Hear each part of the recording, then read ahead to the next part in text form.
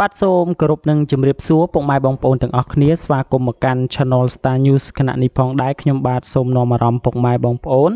មកតាមដានព័ត៌មានចំនួន2ដែលព័ត៌មានទី1តាក់ទងទៅនឹងផិនសូដាលីសលាក់សង្សារថ្មីគណៈពេលដែលអតីតប្តីកំពុងដើរចែកធៀបការជាមួយប្រពន្ធថ្មីតារាកូនមួយផិនសូដាលីសអាចនឹងពិបាកប្រឈមតិចតួចនៅពេលដែលមិត្តរួមអាជីពបានទទួលសម្បត្តិការពីអតីតប្តីរបស់នាងគឺលោកប៉ែនចម្រុងដែលត្រូវដឹកដៃប្រពន្ធថ្មីកញ្ញាហ៊ុនម៉ាណេរៀបការនៅថ្ងៃទី28ខែវិច្ឆិកា2019នេះហើយនៅមជ្ឈមណ្ឌល The Premium សានសុខស៊ីធីរាជធានីភ្នំពេញគណៈពេលដែលដាលីសផ្ទាល់វិញ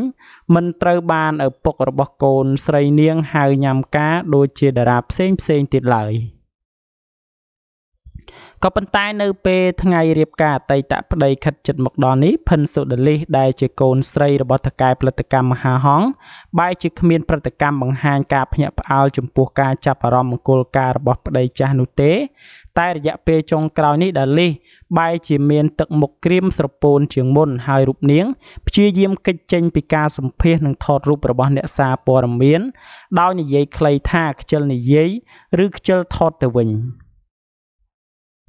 ការប្រែប្រួលបែបនេះរបស់ផិនសូដាលីសត្រូវបានអ្នកសិល្បៈដែលស្និទ្ធស្នាលជាមួយដាលីសបង្ហើបឲ្យដឹងថាមកពីតារាកូនមួយរូបនេះខ្លាចអ្នកកាសែតសួរនាំអតីតប្តីត្រៀមរៀបការចោលហេតុនេះហើយបានជារូបនាងគេចចេញពីអ្នកកាសែតតែម្ដងទៅគួរបញ្ជាក់ថាផិនសូដាលីសបានភ្ជាប់ស្នេហ៍ជាមួយនឹងលោកប៉ែនចម្រុងដោយផ្ទុះសង្គ្រាមជាមួយនឹងឪពុកនាងគឺលោកអិនសុផិនទាំងចម្រូងចម្រាសរហូតចុងក្រោយដាលីសនិងលោកប៉ែនចម្រុងចែកផ្លូវគ្នាហើយនៅពេលនេះដាលីសបន្សល់ដំណក់ឈាមលោកចម្រុងនៅកូនស្រីម្នាក់ដែលមានឈ្មោះថា Katerina អាយុជាង2ឆ្នាំដោយសារចងកំហឹងជាមួយនឹងលោកប៉ែនចម្រុងទើបដាលីសមិនអនុញ្ញាតឲ្យលោកប៉ែនចម្រុងជួបមុខកូនស្រីដោយផ្ទាល់ជាដាច់ខាតបើទោះបីជាអតីតប្តីអន្ទះសារចង់បីប្រឡែងលេងកូនស្រីដូចជាកូនគេដតីទៀតយ៉ាងណាក៏ដោយក៏រូបនាងមិនព្រមឲ្យកូនជួបមុខអតីតប្តីដែរហេតុនេះហើយបានជាធ្វើឲ្យលោកប៉ែនចម្រុងតូចចិត្តហើយក៏សម្រេចចិត្តដឹកដៃនាងម៉ាណេរៀបការនៅពេលនេះតែម្ដងទៅ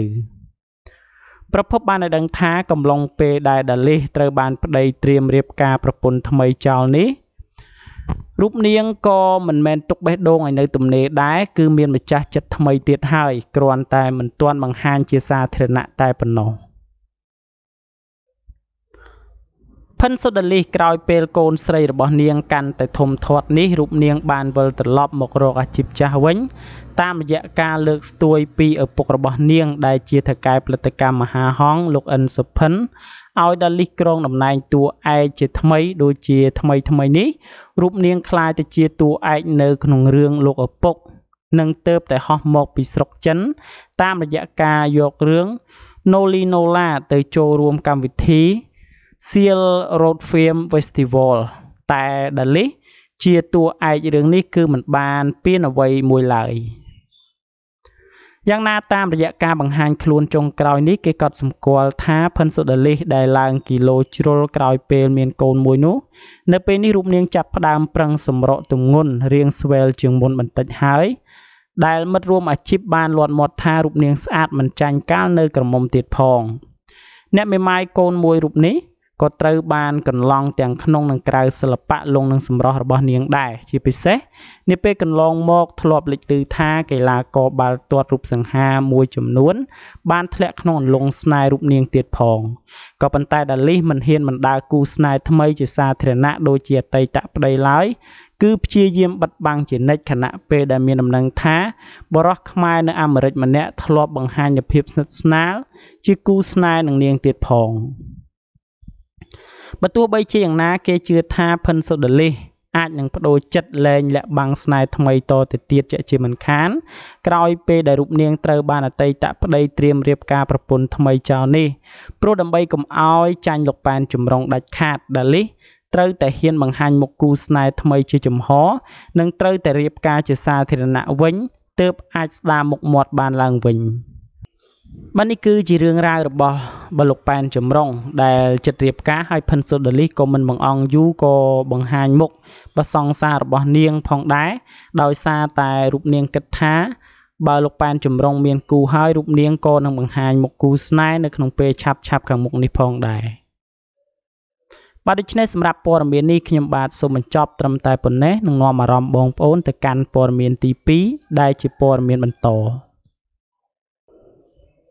បាទសូមបន្តមកកាន់ព័ត៌មានទី2ដែលព័ត៌មានទី2តាក់ទងទៅនឹងនាយក្រិនបំភ្លឺរឿងភរិយាតាក់ទងជាមួយនឹងអ្នករត់តុនៅក្នុងហាង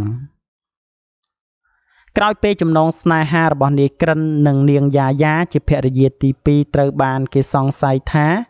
ភរិយាទី2របស់នាយក្រិនបានភ្ជាប់ស្នេហ៍ជាមួយនឹងបរិសជាអ្នករត់តុនៅក្នុងហាងដែលគេឧស្សាហ៍ឃើញស្និទ្ធស្នាលគ្នាប្លែកក៏ប៉ុន្តែយ៉ាងណាវិញនាយក្រិនគឺមិនបានបញ្ជាក់ថាបរិសនោះជាអ្នកណាឡើយនាយក្រិនបានអះអាងថារវាងនាយនិងអតីតប្រពន្ធគឺសុំចប់គ្នាត្រឹមនេះហើយគឺចាប់ពីពេលនេះតទៅបើទោះបីជាប្រពន្ធសុំត្រូវរើគ្នាវិញក៏នាយមិនព្រមផ្សះផ្សាវិញជាដាច់ខាតនាយក្រិនបានបន្ថែមថាខ្ញុំបានឃើញផ្ទាល់ភ្នែកគេក្បត់ខ្ញុំមុនគេស្មានតែខ្ញុំដេកលក់គេនាំគ្នាធ្វើអីខ្លះខ្ញុំមិនដឹងទេនាយក្រិនបានបន្តថាប្រុសដែលតាក់ទងប្រពន្ធខ្ញុំនឹងខ្ញុំមិនស្គាល់ច្បាស់ទេតែរឿងដែលខ្ញុំហួសចិត្តនោះគឺកំពុងតែឈឺដេកនៅក្នុងពេទ្យហើយបែរជាលេងឆាតជាមួយនឹងប្រុសម្ដងរហូតដល់2នាក់ទៀតខ្ញុំឆ្អែតហើយខ្ញុំមិនចង់ជួបគ្នាវិញទេឥឡូវកូន3នាក់របស់ខ្ញុំគឺយកទៅស្រុកឲ្យឪពុកម្ដាយខ្ញុំមើលថែហើយគួរបញ្ជាក់ថាក្រោយពេលលែងលះជាមួយនឹងប្រពន្ធទី1នាងហិនច័ន្ទធឿនហៅសវណ្ណារាកាលពីថ្ងៃទី8ខែកុម្ភៈឆ្នាំ2011ដោយបន្សល់ទុកចំណងដៃកូនប្រុសម្នាក់ដែលមានឈ្មោះថាទេសសុជុនច័ន្ទវិរៈ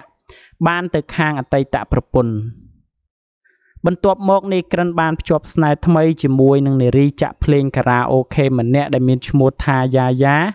ដោយរួមរស់ជាមួយគ្នាមិនបានរៀបការឡើយរហូតមានកូនចំនួន3នាក់ជាចំណងស្នេហ៍រហូតមកទល់នឹងពេលនេះគឺពួកគេត្រូវបានបញ្ចប់ហើយថៅកែក្រិនដែលបើកហាងផឹកស៊ីមួយនៅផ្លូវម៉ៃដារូបនេះកំពុងតែជួបវិបត្តិស្នេហ៍យ៉ាងធ្ងន់ធ្ងររហូតតាំងចិត្តថាឈប់យកប្រពន្ធទៀតហើយបាទនេះគឺជារឿងរ៉ាវរបស់នាយក្រិនដែលមើលទៅគឺគួរឲ្យអាណិតតែម្ដងដោយសារតែនាយមានតូចហើយនាយក្រិនបានលើកឡើងថាការដែលប្រពន្ធទៅមានអ្នកថ្មីនេះក៏ដោយសារតែកាយសម្បទារបស់ខ្លួនគឺមិនធំដូចជាគេដូច្នេះហើយទើបប្រពន្ធសម្រេចចិត្តទៅមានអ្នកថ្មីហើយលោកក៏អស់ចិត្តនឹងភាពបើចង់បានគូដូចជាគេទៀតដែរក៏ព្រោះថាប្រពន្ធទាំងអស់គឺសុទ្ធតែមិនស្មោះដោយការហៅដំបូងគឺល្អកល្អឿនដល់ពេលចុងក្រោយរត់តែមានអ្នកថ្មីទាំងអស់បាទដូច្នេះសម្រាប់ព័ត៌មានទី2ខ្ញុំបាទសូមបញ្ចប់ត្រឹមតែប៉ុណ្ណេះនឹងនាំអារម្មណ៍បងប្អូនទៅកាន់ព័ត៌មានទី3ដែលជាព័ត៌មានបញ្ចប់បាទសូមស្វាគមន៍មកកាន់ព័ត៌មានទី3ដែលជាព័ត៌មានបញ្ចប់គឺតាក់ទងទៅនឹងសួរវីសាអ្នកគាំទ្រធ្វើពិធីជប់លៀងលាភាពនៅលីវសប្បាយចិត្តខ្លាំងតែម្ដងពិធីមង្គលការកាន់តែខិតជិតមកដល់កញ្ញាសួសវីសានិងបរិសកំពូលស្នេហ៍លោកប៊ុនថុលប៊ុនថងត្រូវបានក្រុមអ្នកគាំទ្រធ្វើពិធីជប់លៀងលាភាពនៅលីវដែលធ្វើឲ្យអ្នកទាំងពីររំភើបចិត្តខ្លាំងមែនទែនកញ្ញាសួសវីសាបានបង្ហោះសារនៅលើគណនី Facebook ថារូបភាពយប់មិញនៅក្នុងពិធីជប់លៀងលាភាពនៅលីវរបស់ TNS ថ្ងៃទី1ខែ11ឆ្នាំ2019វីសាបានបន្តទៀតថានាងខ្ញុំនិងគូដណ្ដឹងពិតជាសូមអរគុណបំផុតដល់មនុស្សជាទីស្រឡាញ់ទាំងអស់សម្រាប់ការរាប់អានយ៉ាងកក់ក្ដៅអរគុណសម្រាប់មិត្តភាពមួយនេះអរគុណគ្រប់យ៉ាងដែលអ្នកទាំងអស់គ្នាតែងតែផ្ដល់ឲ្យខ្ញុំសួសវីសាបានបញ្ជាក់ថាបញ្ជាក់នេះគ្រាន់តែជាកម្មវិធីជប់លៀងសប្បាយតិចតួចលក្ខណៈគ្រួសារតែប៉ុណ្ណោះបើមានខុសទោះអីសូមអភ័យទោសផងដោយក្តីគោរពពីនាងខ្ញុំសួសវីសាគួរបញ្ជាក់ថាសួសវីសាបានភ្ជាប់ពាក្យជាមួយនឹងលោកថមីដោយទទួលបានបណ្ដាការនៅទឹកប្រាក់ចំនួន$44,444មុនពេលភ្ជាប់ពាក្យអ្នកទាំងពីរបានទិញរថយន្តទំនើបនិងផ្ទះទ្រនំស្នេហ៍មួយខ្នងទៀតផងដោយឡែកកាលពីពេលថ្មីនេះសួសវីសាបានទិញរថយន្តលុចស៊ី LX 507 Kuru ឆ្នាំ 2020 តម្លៃជាង $20,000 ដែលធ្វើឲ្យមហាជនមានការស្ងប់ស្ងាយរូបនាងយ៉ាងខ្លាំងពិធីមង្គលការរបស់សូវីសានិងលោកថមមីនឹងត្រូវរៀបចំនៅក្នុងខែវិច្ឆិកាឆ្នាំ 2019 នេះក៏ប៉ុន្តែអ្នកទាំងពីរមិនបានបញ្ជាក់ថ្ងៃណាមួយឲ្យពិតប្រាកដនោះឡើយបាទនេះគឺជាកម្រងរូបភាពជាច្រើនដែលសូវីសាបានបង្ហោះនៅលើគណនី Facebook ផ្ទាល់ខ្លួនរបស់នាងហើយក៏មានមិត្តភ័ក្តិក៏ដូចជា fan របស់នាងមួយចំនួនក៏បានបង្ហោះរូបភាពបង្ហាញអំពីស្នាមញញឹមរបស់សូវីសានិងលោកថមមីនៅក្នុងថ្ងៃពិធីជប់លៀងលាភីបនៅលីវរបស់ខ្លួនផងដែរបាទដូច្នេះសម្រាប់ព័ត៌មានបាទទី3ខ្ញុំបាទសូមបញ្ចប់ត្រឹមតែប៉ុណ្ណេះសូមអរគុណរាល់ការតាមដាននិងការចុច Subscribe របស់បងប្អូនទាំងអស់គ្នាមកកាន់ Channel Star News